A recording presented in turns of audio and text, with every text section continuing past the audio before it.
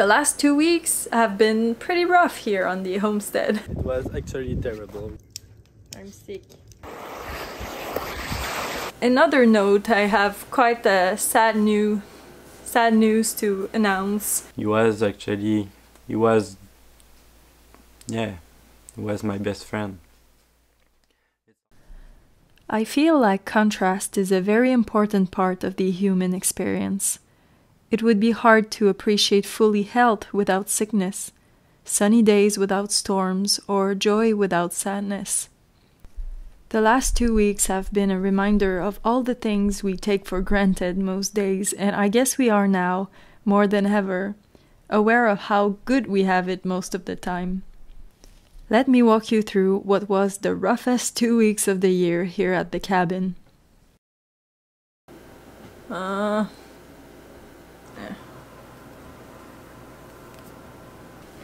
Hi! C'est tout! As you can see, we have a new background now in our living room. I finally finished the mural a bit later than expected because the last 2 weeks have been pretty rough here on the homestead. Me and Remi, we both got sick with I don't know what, maybe COVID, maybe influenza or another virus, but it was pretty mean. It was more than a week and a half of fever for both of us and coughing and just having absolutely no energy, so we basically did nothing for the last 2 weeks, which is very unusual for us.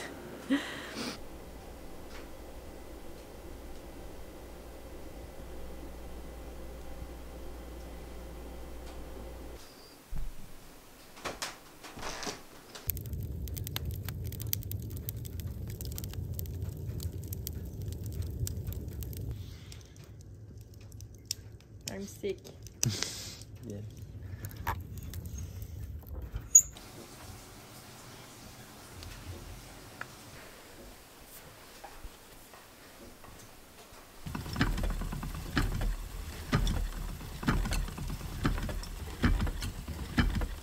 I say we did nothing, but the truth is I've been crafting quite a bit.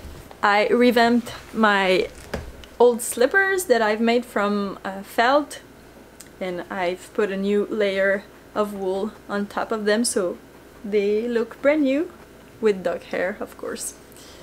Here they are. I've also been teaching myself how to knit socks, so I'm also doing that. I'm really happy with the result of the mural that I've created, and what is really special for me about this project is usually I use reference pictures to help me create semi-realistic images, but for this I was really curious to see what I could come up with using just my imagination, so that's what I did.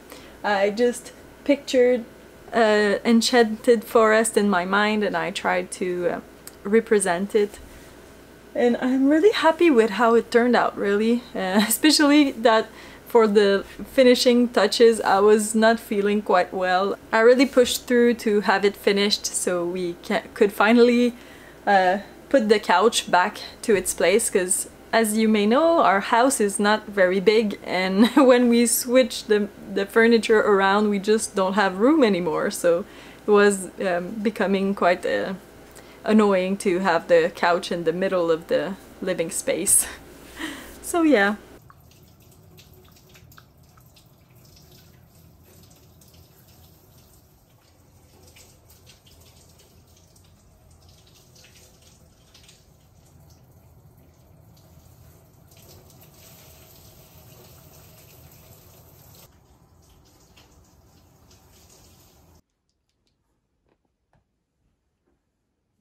Yeah, j'adore comme les noms.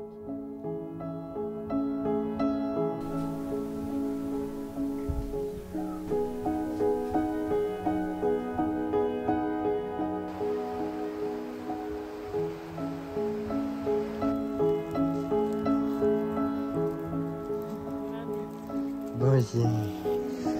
Bonjour.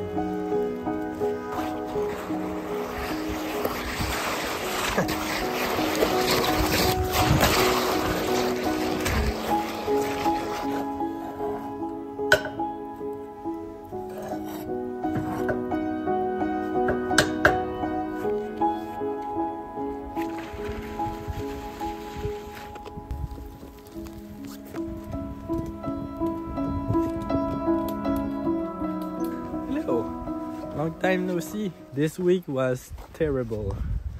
It was actually terrible. We got sick like 7 days ago, and we are still in it. And the weather changed drastically too. Last week we got stuck in the snow at the cabin, but now it rained a lot yesterday and we get stuck on the ice. All the road become super slippery. Now I'm just putting the ash from the wood stove on top of it so I can kill 2 birds with the same stone, because I need to empty the wood stove and I have no other way to make this hill not slippery, because I don't know if you see it, but it's hard to see on the camera, but this hill is a hell in winter. I mean, there's basically no 2-wheel drive car that can drive this, and even 4x4 they always slip in the bank, and it's not very wide road. And over there, just on the side, there's a, we can say, a pretty big ditch, and on the other side there's just rock everywhere. So if a car cannot made up, it usually go down and you don't decide the way that it happens. So Ash does a very good job to make ice less slippery, because if the ice was like with that, with the track in it and tractor track like this, that's not slippery.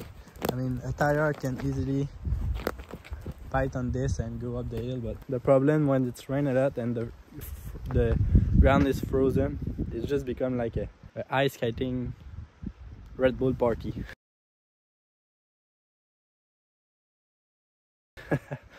Okay, and the ash, I just put a small layer of it and it bound directly with the ice, and now this ash is pretty hot because the wood stove was not completely off, so it bound again more. The ice normally reflect the heat of the sun, but the ash absorb it and it melts the ice a little bit and it become less slippery, almost not slippery. So I will finish that, and I don't know, maybe I will go on the bed again and we will see you one day, or I don't know when actually, because each day of the week we said, it's probably the last day that we feel like this, but the next morning revealed itself and it was terrible again. So okay, I will finish this task and go see Noemie. Each task is so much harder when you're sick, man.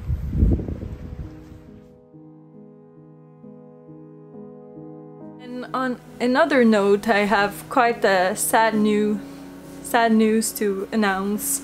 Our elder dog Cowboy passed away 2 days ago, and yeah, we are still pretty sad about it. He was 18 years old, which is quite old for a big dog like that, but still, even if we knew that day was coming, it was still really hard, and I feel sad. It feels kind of empty now when I wake up in the morning and he's not there as he used to. Yeah. I miss him, and Remi miss him also.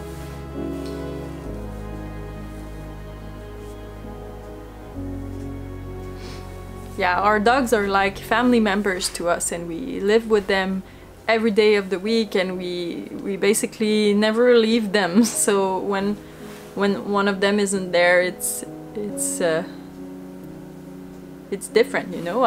It's like losing a good friend.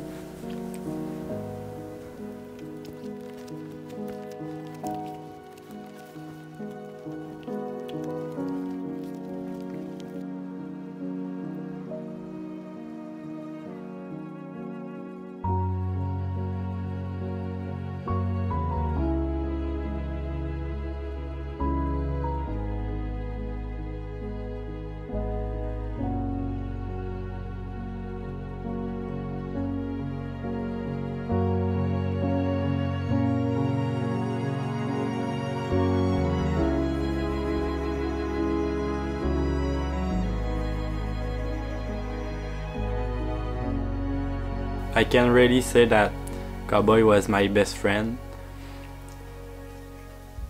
He joined my life when I was 18 years old, so now it's 10 years ago, and since that time he never left my side. He was always there, always happy to have a new adventure.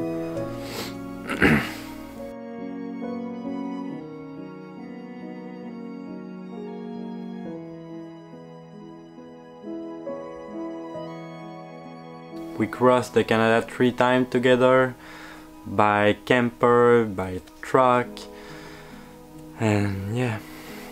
He was always the dog, happy to be there and happy to come with us. Always there when we were sad, always. He was my best friend. It's always sad when your best friend leave forever, but his journey was over, and I think that he had a good life with us, and yeah, we love him. Cowboy was a party dog. I mean, he enjoyed so much the campfire. He was always the first there and the last to go to bed too.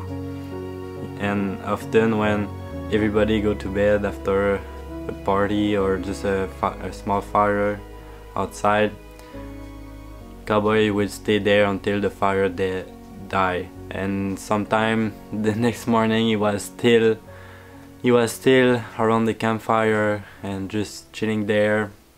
I don't know, this dog was very special. We did boat together, we did riding together, we did mountain climbing. Now it's the time for a new adventure, and he will always live in my memories.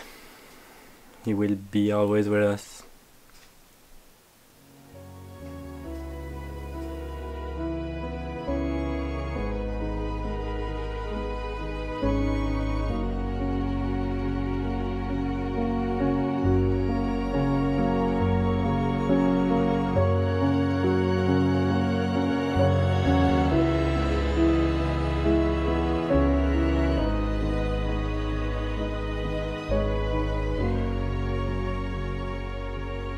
So yeah, these 2 weeks have been interesting to say the least. It was difficult physically because of the flu and all that, but it was also sad. But now we start to feel a bit better. I'm still pretty low energy, and I think Remi as well, but we definitely feel less sick than we used to. On a happier note, I've been working on a very special commissions the last couple months. It was requested from one of you lovely subscribers. What's nice about this commission is that it's gonna be a Christmas surprise for one of you. And so I won't tell any names in this video, but I will share a little bit of the artwork and also the process of me creating it. And the nice thing is it comes with a message, and I'm gonna read it to you right now. My beloved, since the day we first met, I've always loved you. Through the dark times and into the light, my feelings for you have only grown stronger. Watching you grow as the love of my life, I would not change a thing. Daily, I watch you suffer immense pain, and I'm powerless to do anything. My only wish is that I could take away your pain even for one moment. I live for your smile, and when you can once again create the art that fuels your passions. I asked for this owl to be brought to life to watch over you when I'm away, so my love is always there for you until once again I return to hold you in my arms. The love of your life. So there's a very lucky person who will receive this commission that was requested with a lot of love and lots of light, and I'm really happy to be the messenger for this lovely gift.